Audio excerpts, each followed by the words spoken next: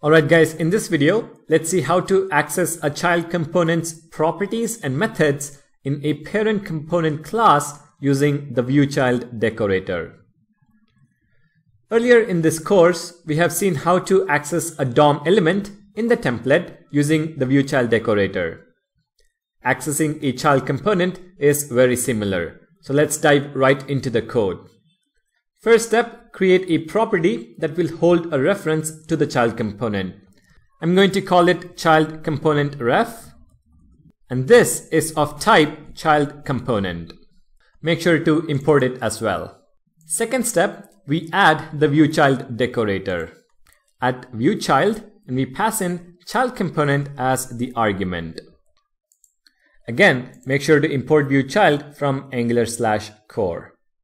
Third step, we need to implement the AfterViewInit interface, as that is when the child component reference is available.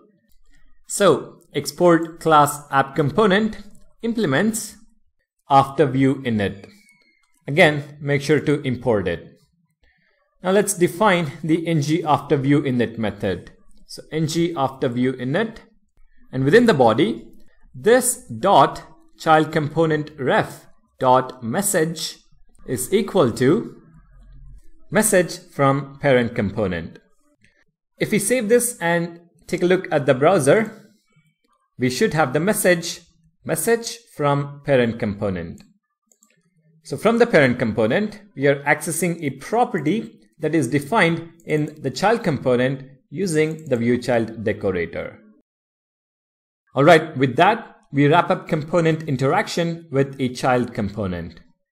Let's take a look at parent component interaction in the next video. Thank you guys for watching. Don't forget to subscribe. I'll see you guys in the next one.